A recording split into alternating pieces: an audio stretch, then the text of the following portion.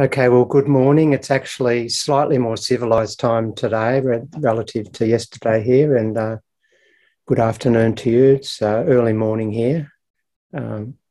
Sun's not out yet. It's still dark. It's winter, of course. What I want to talk about today is Thirlwall's law, but more broadly, I think Randy wanted me to talk about the way in which the external economy fits into modern monetary theory. And what I would say is that this is one of the areas that over the last 27 years or something that we've been working together in what we now call MMT that has attracted the most significant criticism. Most people of all persuasions, ideological persuasions, can get their heads around eventually that the government has no financial constraint, but they still struggle with the external economy. And I think that's the mainstream economists struggle with everything, so it never surprises me that they can't get things. But Randy might disagree with me, but this is an area today that I'm talking about, which is a major rift between us and post-Keynesian economists. And I'll explain that a little bit more in a second. And part of the story is that we really have to differentiate constraints on policy. So I divide real resource constraints, as I mentioned yesterday, financial constraints and political constraints. And when you're talking about Thirlwall's law and balanced payments, constrained growth theory, it really resolves to an understanding that really they're just talking about political constraints. But I'll articulate why I think that. And I think that many post-Keynesians and all mainstream economists always conflate those three types of constraints, and that's why they come up with erroneous conclusions. The other thing that I'd say is that, I mentioned it yesterday and everybody knows that in August 71 there was a major change in the structure of the global monetary system. It took another 4 odd years until the Jamaica Accords to fully be resolved and manifest, but the abandonment of the fixed exchange rate system for most nations changed the constraints facing government fundamentally. And the external economy no longer became the constraint that it was on domestic policy, because the central bank was freed from managing the currency in the system in order to stabilise the exchange rate at its agreed parity within the Bretton Woods system. And fiscal policy then had to play a certain role to make sure it didn't violate what the central bank was doing. And so you had what we called sort of stop-go growth patterns, where the economy would grow a bit, imports would rise, the trade account would go into increased deficit for many countries. The exchange rate would start to feel downward pressure. The central bank would have to hike interest rates and also engage in foreign exchange interventions by buying its own currency with its limited supply of foreign exchange. And the government would have to the fiscal policy would have to go into reverse as well. And you ended up with a situation where nations with chronic current account deficit propensities would be always on the brink of recession. There was a deflationary bias always in those countries because of their membership of the system. And that obviously then became politically unacceptable. And so you had, the system broke down because of that, mostly. And once that system collapsed, governments were free, their domestic policy ambitions were much freer. Now, what mainstream economists and most post-Keynesians, and Randy might take me up and say, well, that's not true, but I think it is true. Most post-Keynesians have still hung on to the idea that the constraints from the fixed exchange rate system, the bias towards speculative short selling, the problems of foreign exchange holdings within the central bank, and those type of problems that beguiled the fixed exchange rate system, they carried over to the flexible exchange rate system.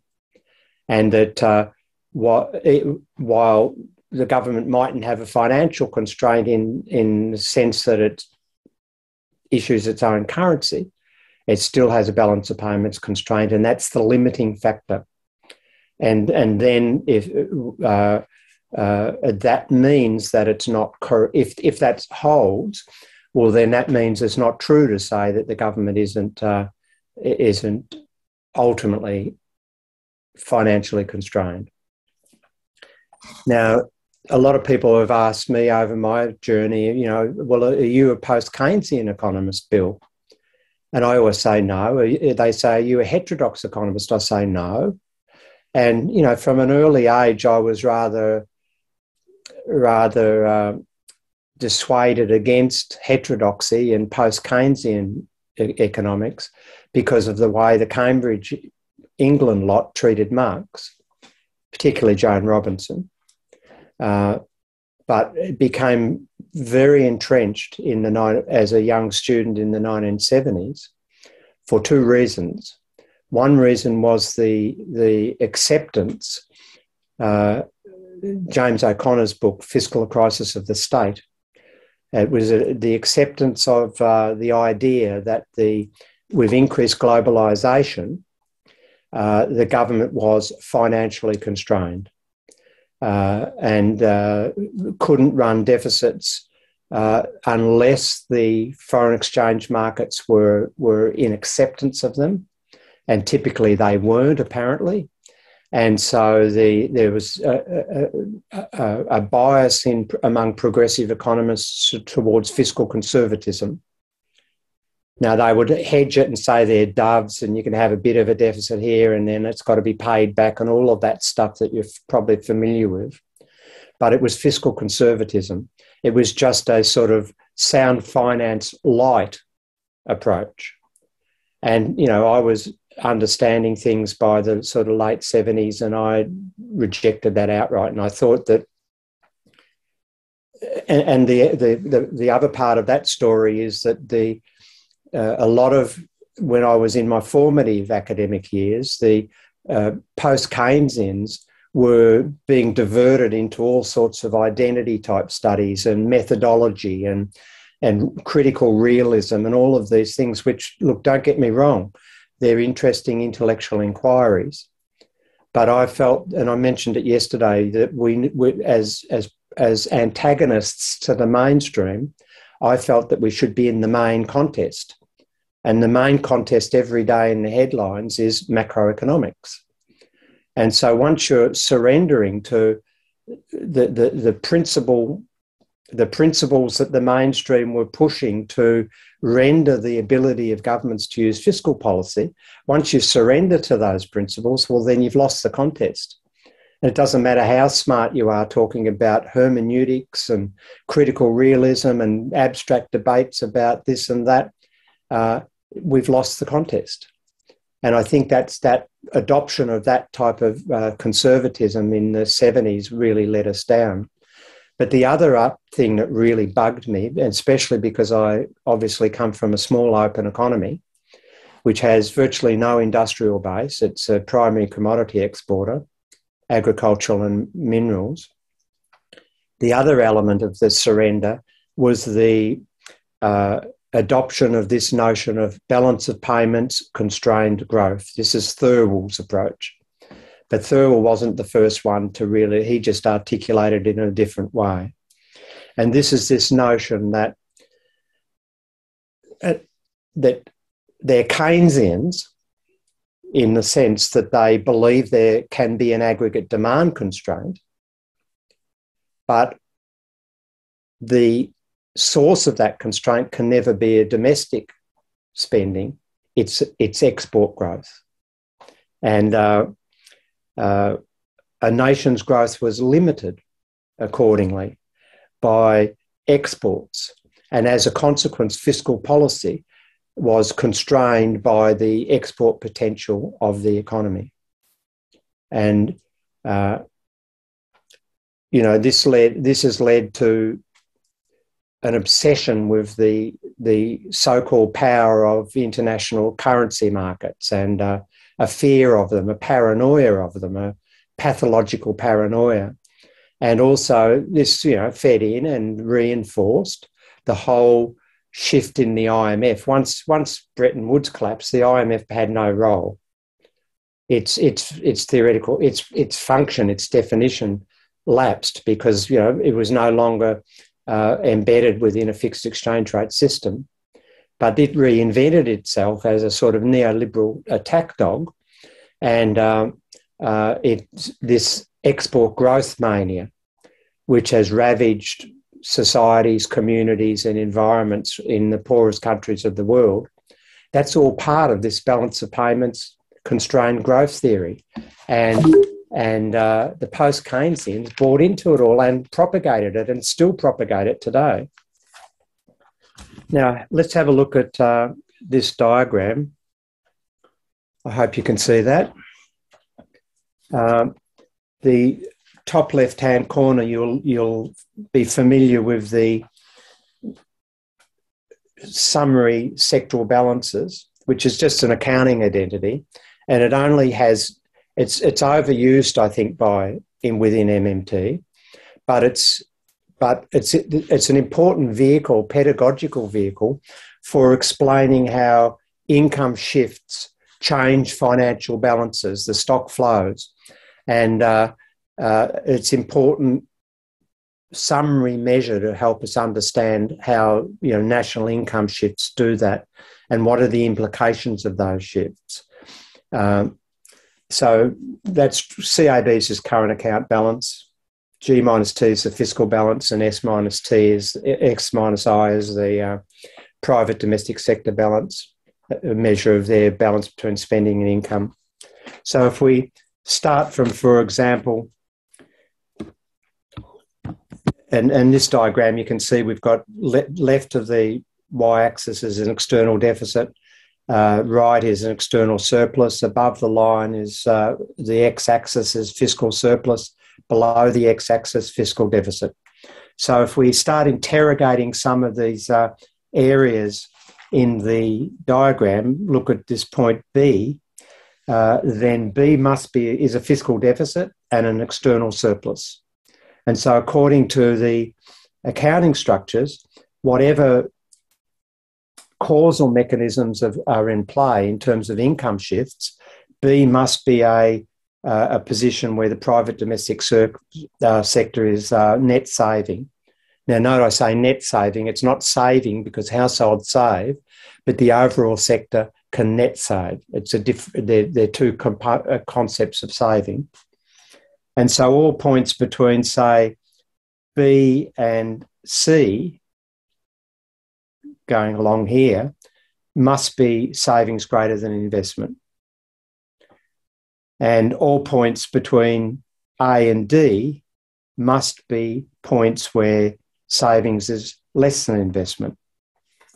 Now, the implications for this is that whole area that I've got defined here, which is the whole area, is available for a currency issuing government. It can allow fiscal policy, whatever the private sector spending and external sector spending and saving decisions are, the currency issuer can allow its fiscal situation to adjust to meet its functional aspirations like full employment. That's without question. And that's the sense in which MMT says that the government is not financially constrained, it's real resource constrained only, and it can allow, the fiscal deficit is not it is just something it should allow to float up and down depending upon the decisions of the private domestic sector. And I'm often, when I'm giving presentations, particularly to business groups, and they start raving on about, oh, the deficit's too large, I say, well, you can fix that. And they stare at me like as if I'm a man from Mars. And I say, just invest more, build more capital, build more productive capacity, employ more workers. The deficit will disappear or go down. The other point to note is that, well, what are the limits on the private domestic sector? Well, the limits are that they're defined by that blue space. Now, A, B, C.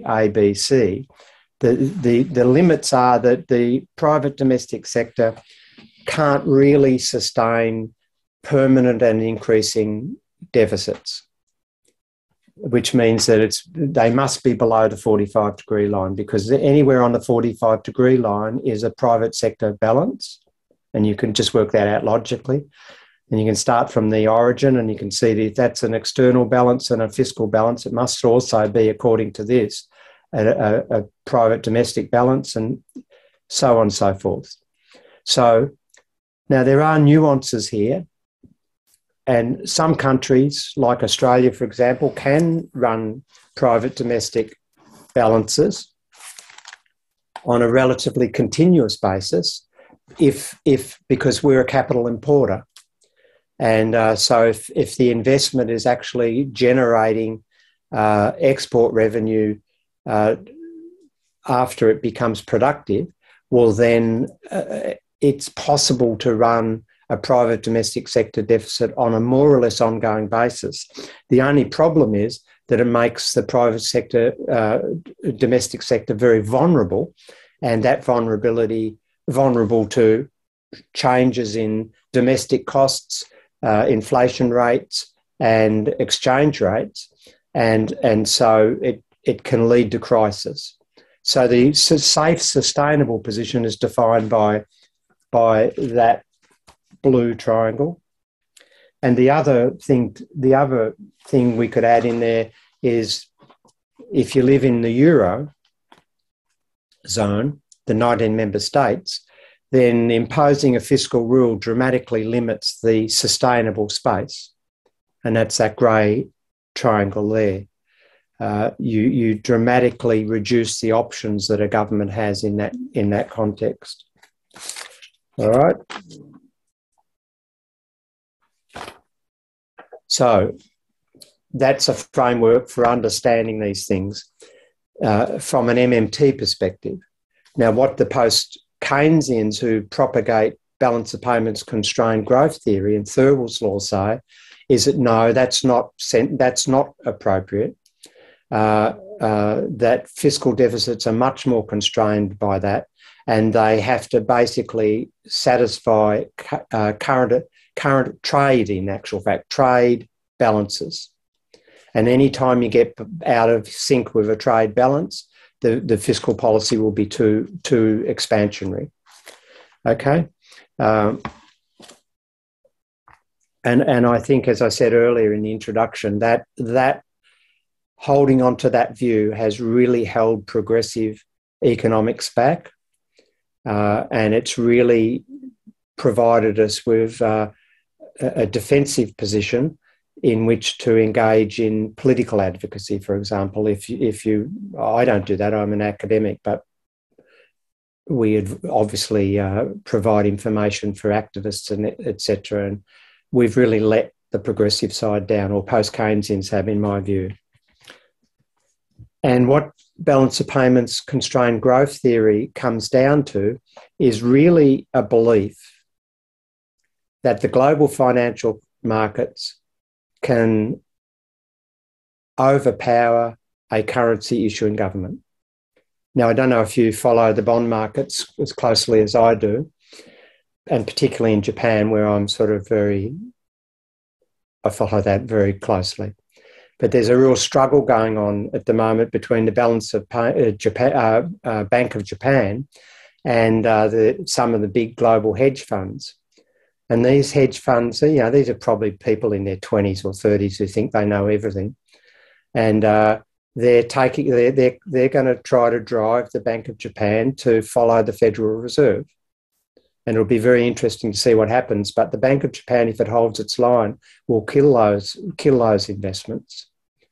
And one of the things that MMT allows us to be liberated from, in my view, is the idea that these global amorphous financial markets are all powerful, and we have to lay down and satisfy their desires, which are never particularly in line with national interest anyway, because they will kill the currency.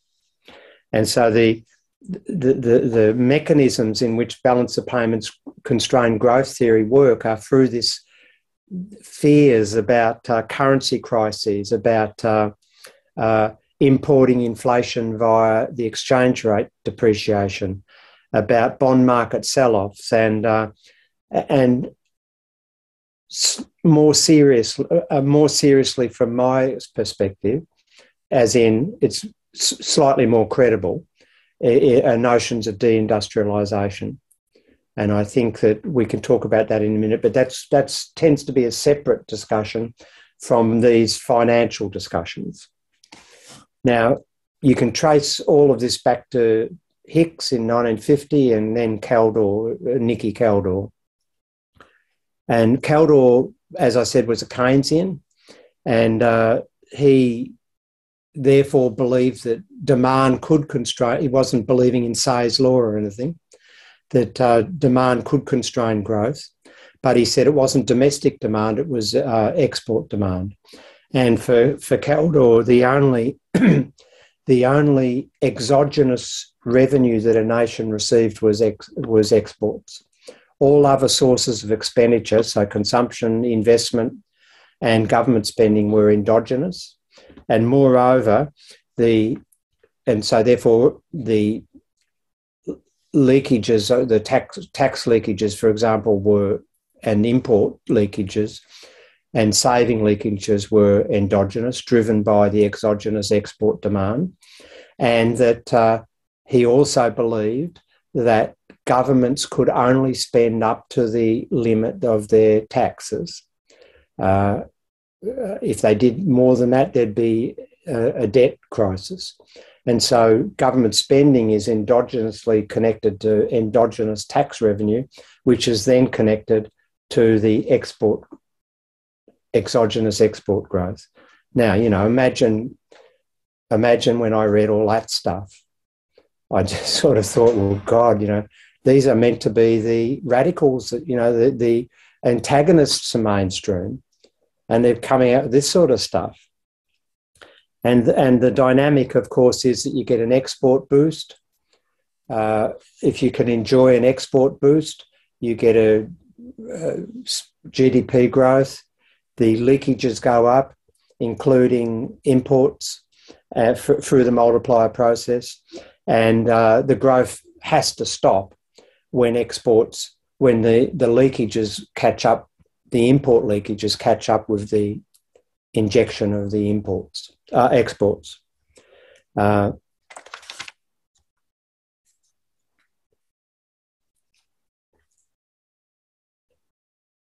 And if the government tried to dishonour that constraint and push the domestic economy harder by spending more than its endogenous tax revenue, then it would create a balance of trade imbalance, a deficit, through the import effect via the same multiplier process. And that would then lead to currency instability and all the rest of it. Now, Kaldor was writing in the 50s and the 60s and during the fixed exchange rate system. And what you'll end up understanding, I hope, is that most of this stuff is fixed exchange rate logic. So here's an equation just to give you an idea. The top is is just in levels. PDT is the domestic price of export revenue, so it's how much income flows in domestic dollars or whatever the currency we're talking about. PF is the foreign price, and so that's how much is going out in imports, M, and the imports obviously is calibrated by the nominal exchange rate. And they then convert that into growth. These are just growth rates. And from that, I can put several lines of algebra and end up with Thirlwall's law. And pi here is the income elasticity of the demand for imports. And Thirlwall claimed that Marshall-Lerner conditions were just satisfied. So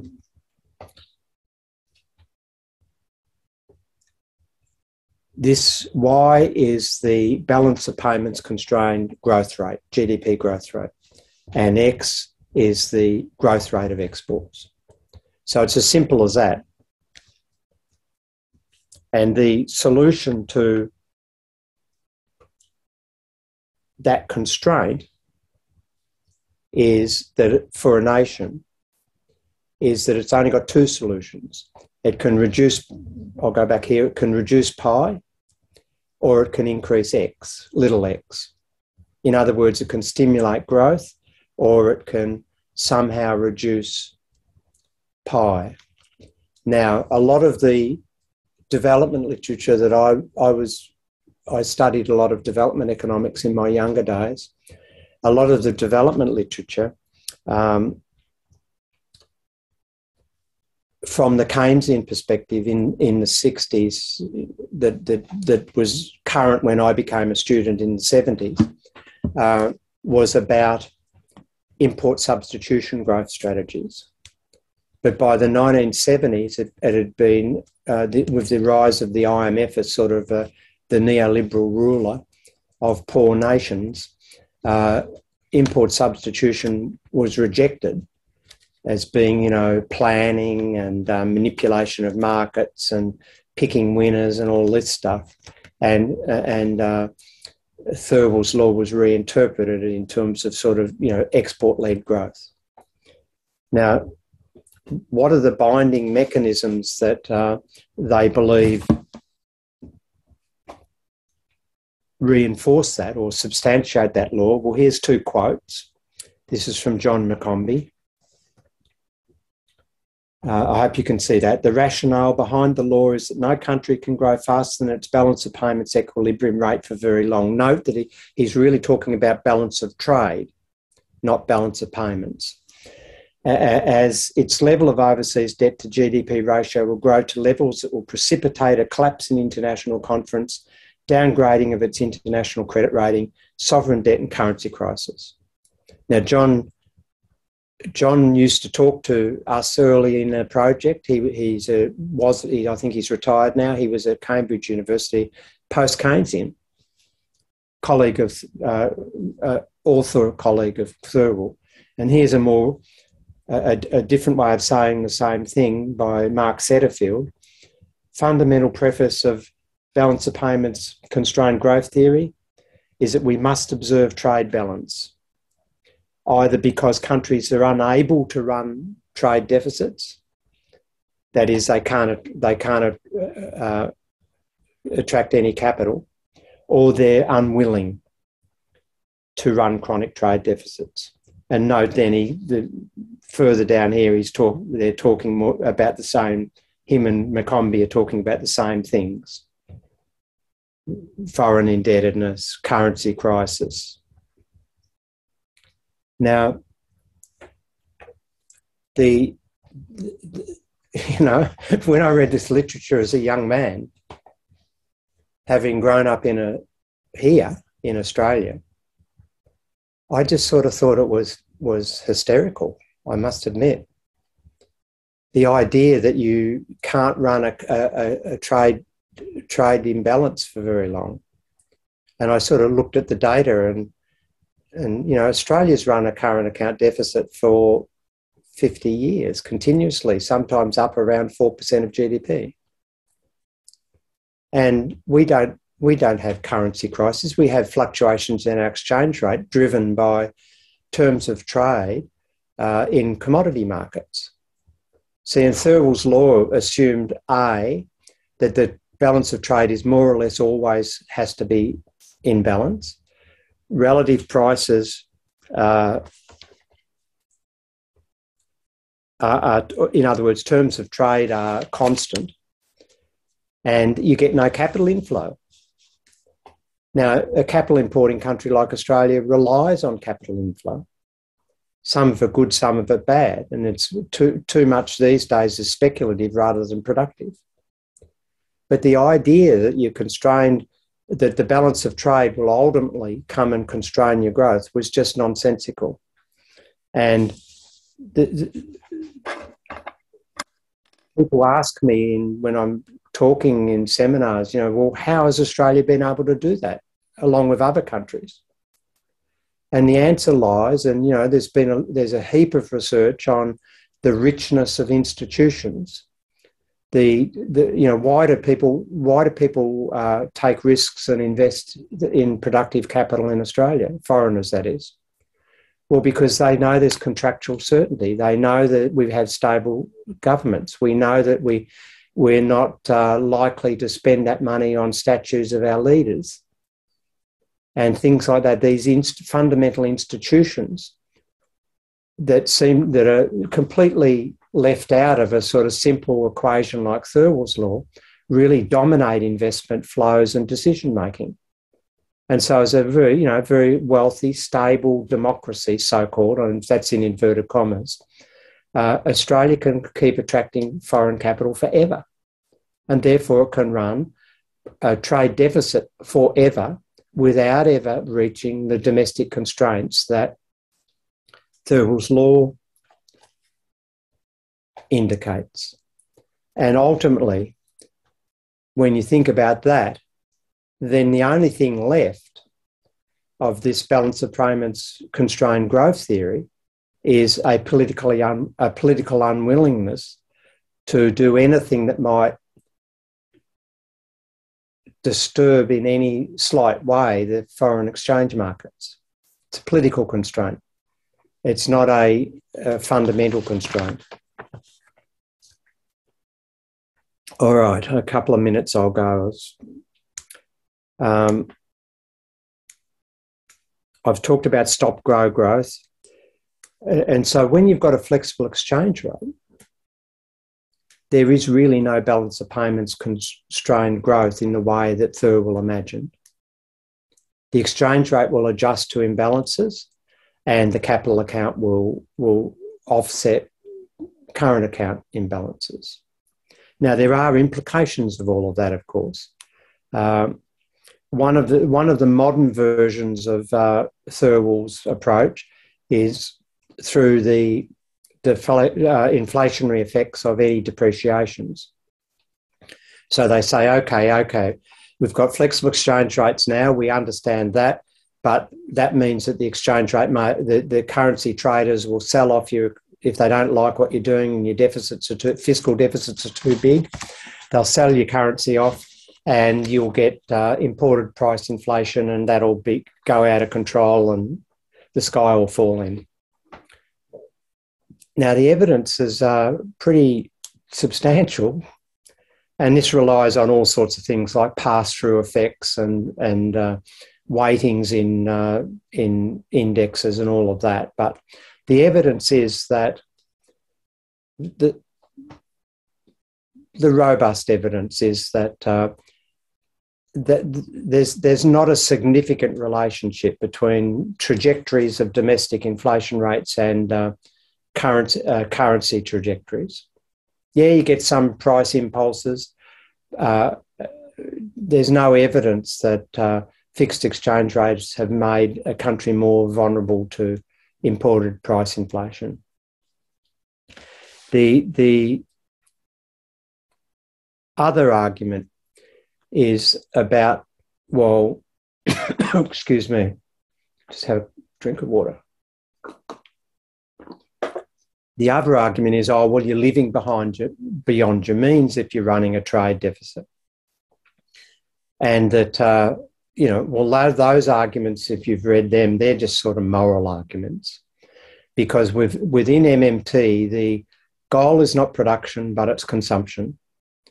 The IMF seems to think that the goal of a nation is to produce stuff to export. Whereas in MMT, we understand that the goal is to consume rather than produce. And so if we can persuade the rest of the world, a nation can persuade the rest of the world to send us more stuff, real stuff, than we have to send them. In other words, to allow us to enjoy a very positive real terms of trade, well, then we're better off. And of course, that runs counter to the idea that current accounts are a deficit, are a problem that governments need to manage. Well, MMT economists don't think that at all. And that's a really fundamental difference between us and post-Keynesians, in my view. Now, the last point I'll make is that how is it that a nation like Australia can run terms of trade in our favour almost continuously? Well, the answer is that foreigners want to get Australian dollars. And so then the issue is, well, are there dangers in that? And the answer is, well, there are dangers in that. They're not constraints, they're dangers, political dangers. And so what can they do with these surplus Australian dollars? What does China do with its surplus American dollars that it's derived because America imports more from China than it exports to the US, than it exports to China? Well, they've got various options. One is that they can buy, say in the Australian case, Australian dollar assets. Now, is that inevitable? Well, no, that's a political choice of governments. We have foreign investment review constraints imposed upon foreigners. A foreigner can't buy an established house in Australia, for example. And a democratically elected government can impose whatever rules it likes on foreigners in terms of what it can do in the sovereign border. So it could be that a government says you can't spend your Australian dollars at all. So the only other option then is to liquidate in the foreign exchange markets. And of course, if you've got a country like Germany or China that runs or Japan for that matter, runs substantial trade, or Netherlands, trade surpluses, building up lots of claims in foreign currencies, and they then decide that they're going to liquidate all those claims, well, they'll just incur capital losses immediately because of the effect on the exchange rate, because they've got such large stores. So it's quite unlikely that you're going to get these type of effects that the post-Keynesians believe, and the evidence doesn't support it anyway. The other question, and I'm going to leave a few minutes now for questions. I could talk about capital controls. They went out of vogue, but Iceland has taught us very clearly during GFC how a small nation can take on the global financial markets and win using their sovereign democratic legislative capacity and capital controls. And on deindustrialisation, that's a separate topic really. This is this idea that you hollow out your domestic manufacturing sector and rely on foreign imports. And so you become more vulnerable and you end up sort of with workers just delivering hamburgers or pizzas on scooters as your employment base. Now, there is validity to, we should be concerned with a hollowing out of quality of employment. But that's in the hands of the currency issuing government as well. There's no inevitability that you have to hollow out your industrial sector. And of course, the development economists of the 50s and the 60s were all about import substitution and building up that capacity using planning techniques and fiscal support. And so that's a separate topic. And the other topic that I haven't got time to in an hour is the idea of poor nations who are dependent upon imported energy and food. Now they are really in a stuck position. And as I've said in other seminars, and the last time I was at Levy actually, that a poor nation can always maintain full employment of its available resources, but that mightn't make it very, very well off at all if it doesn't have very many available resources. And so it does have problems where it has to somehow persuade the rest of the world to either buy its exports or provide the resources in other ways. And as if you're a regular reader of my work, you'll know that I believe that's a role for an international multilateral agency. And that would be what I would create as I sack the World Bank and the IMF. Okay, so look, they're all I could spend hours talking about each of those topics. So I hope that gives you a feel for what all this is about. This is a major area of difference, in my view, between MMT economists and post-Keynesian economists. And I really believe that the post-Keynesians have let us, the non-mainstream side, down by buying into all of this stuff. So I'm happy to sit here as long as you like, given that the day is about to break, and answer any questions that you have. And thanks very much again to Dimitri and Randy for inviting me. And I'm sorry I couldn't be there in person.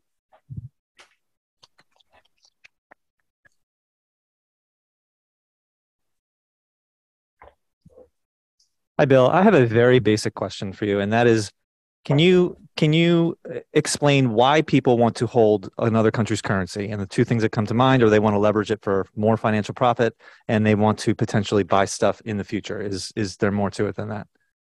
Well, I think there's multiple reasons. I mean, certain currencies have attractiveness because these so-called carry currencies, where they're safer than other currencies. So the Australian dollar, for example, historically has been a carry currency where financial investors will carry it because it's safe and they can use it then to do cross-currency trades and therefore pursue speculative profits. But, I mean, the other reason, and a fundamental reason, is that countries believe that they can build up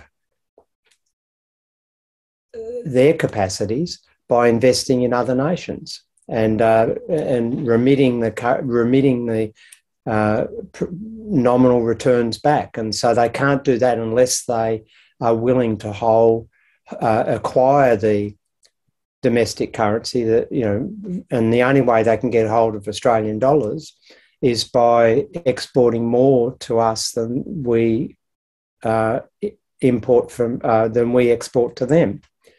So there's multiple reasons, and ranging from venal, speculative, non-productive financial transactions to genuinely building up productive capacity and diversifying your supply chain and things like that.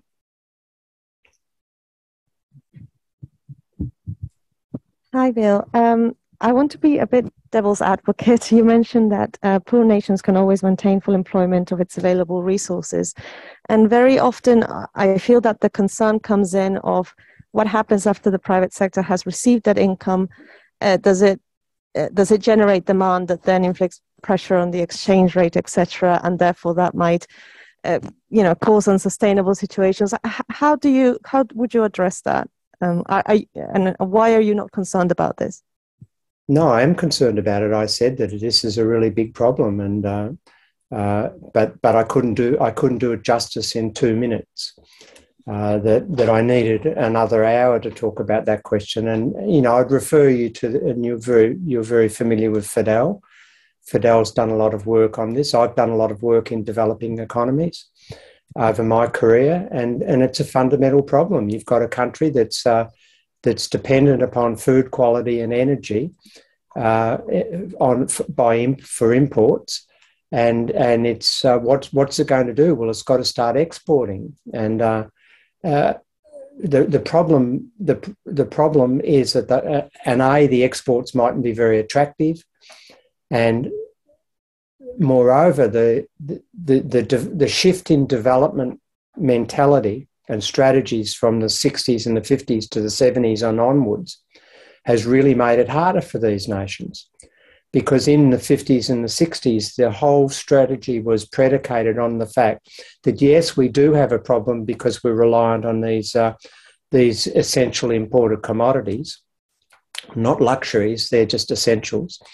And so what we'll do is we'll reduce so that we can push our economy a little bit faster to provide increased employment domestically and give us the space to do that without endangering our exchange rate. We'll develop import substitution investments. And that was a very successful strategy because import substitution strategies provides a space for nations to import more capital, productive capital. And but that was all thrown out in the 70s. The IMF has sort of threw that all out, and the structural adjustment programs and its export-led strategies turned what was essentially not always, but sustainable agriculture, so subsistence agriculture systems, where local gardens, community gardens in poor countries, which more or less, depending upon the crop quality, would feed the nations. Scrap that and turn the agricultural sector into export cash crops, and as a consequence, that sector lost its subsistence quality and became dependent then on the vagaries of international food prices. And of course, all the poor nations were pushed to do the same thing. And so food prices drop because there's a flood of food onto the international market. And so then they have to get more debt because they can't repay the original debt the IMF slumbered on them. And,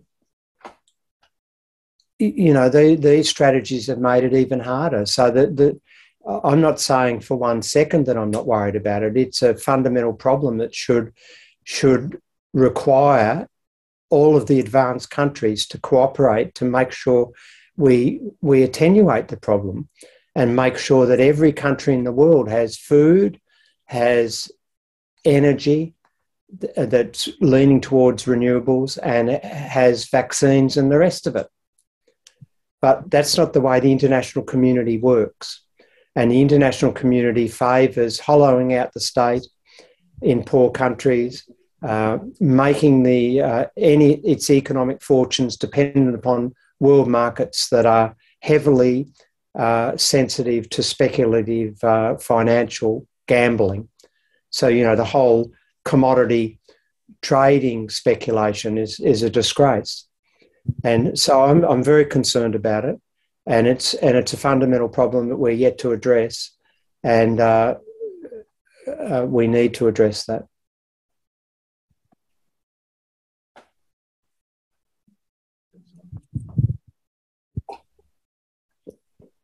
Can you say a little more about capital controls?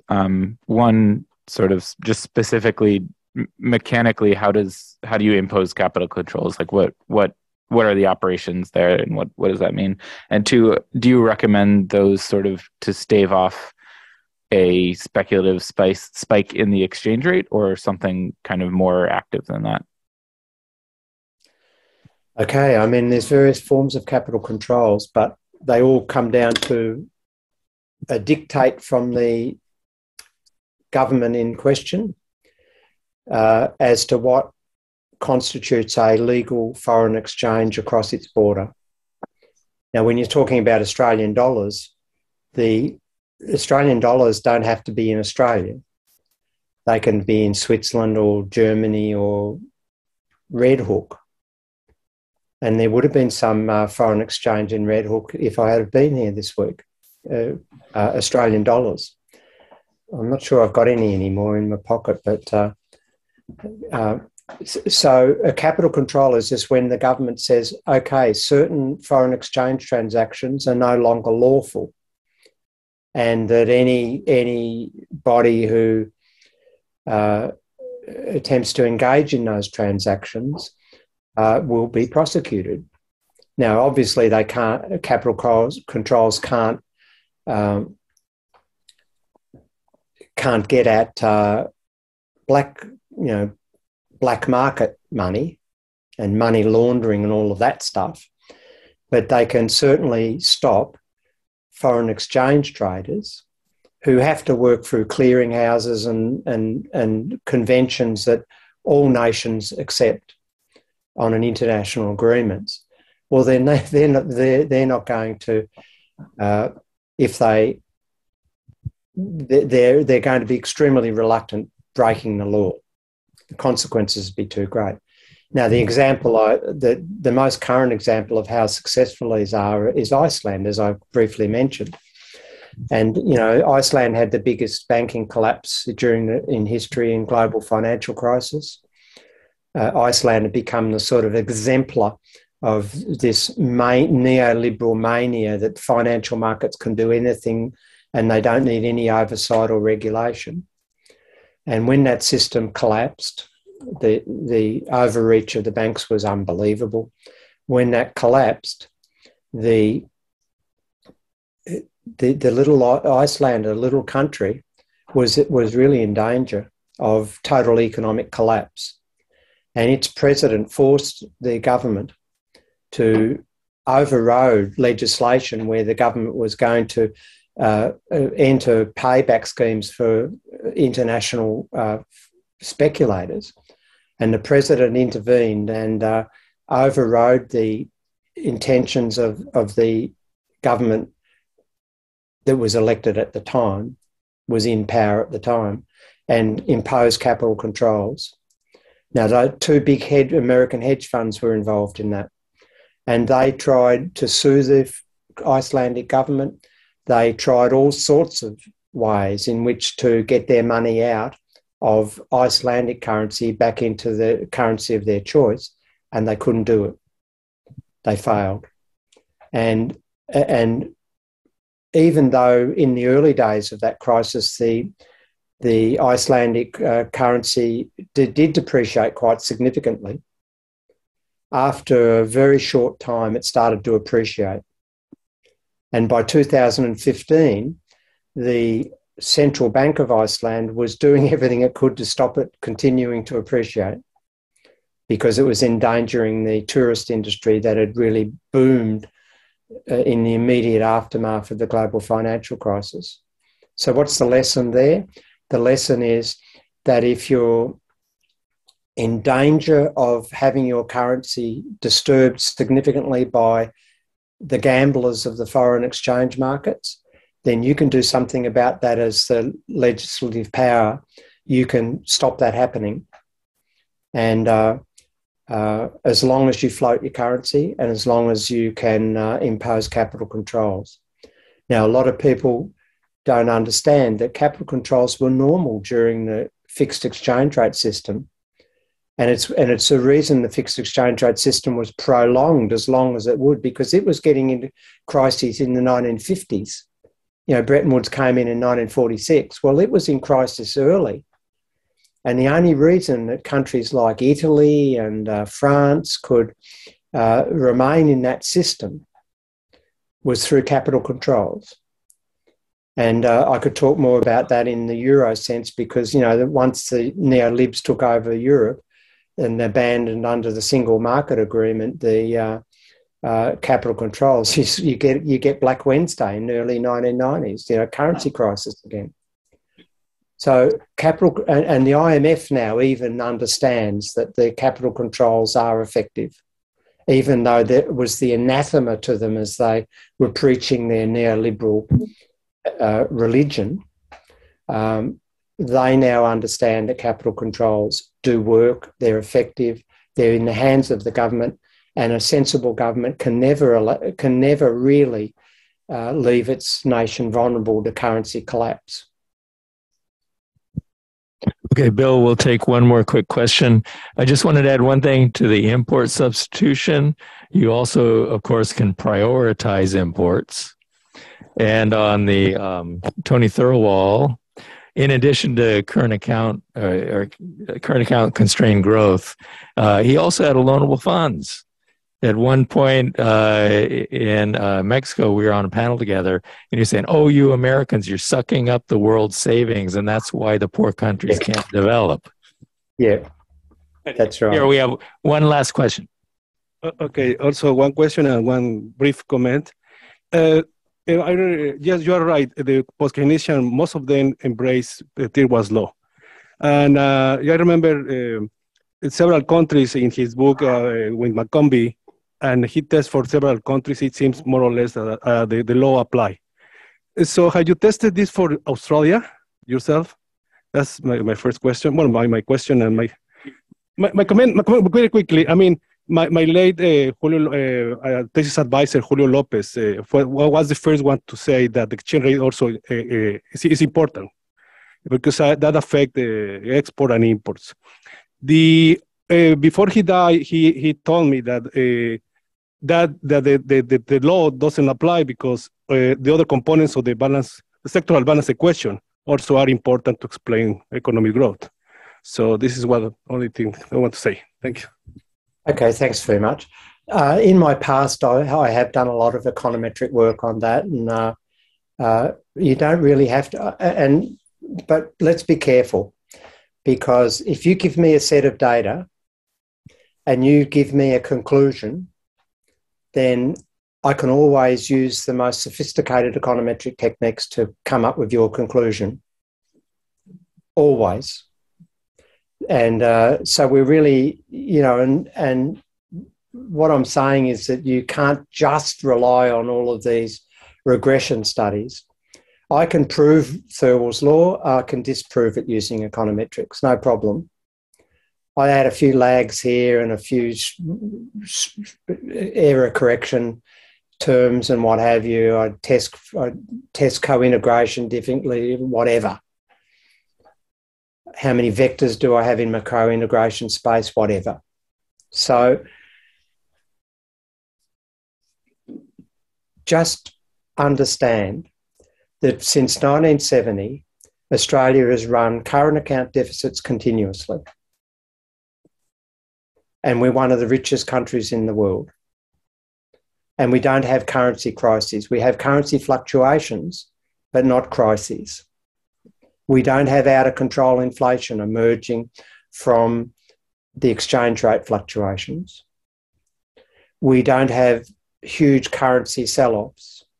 The government can always sell however much debt it wants to. The bid to cover ratio in the bond market is always around 3 to 4. I don't need econometrics to tell me that that it's just not a constraint. It's a binding constraint. It can be a political constraint, and it obviously is. Governments that buy into that way of thinking obviously will constrain growth and act as if we're in a fixed exchange rate system. The other point you made about the other components of in other words, domestic expenditure, the other absurdity is that government spending can never be exogenous.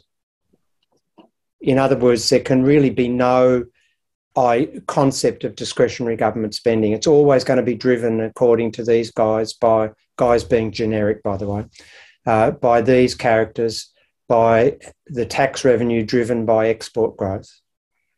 Now, that's just basic violation of common sense, of reality, that, of course, government spending can exist independent of export growth. It doesn't mean you won't create imbalances. It need to be managed in different ways depending upon circumstances. But this blanket idea that government spending is really part of this endogenous domestic thing driven by export demand is just ludicrous. And I've never believed it, never will. And I think solid economists should reject balance of payments, constrained growth theory. Okay? Is that it, Randy? That's it. Thanks a lot, Bill.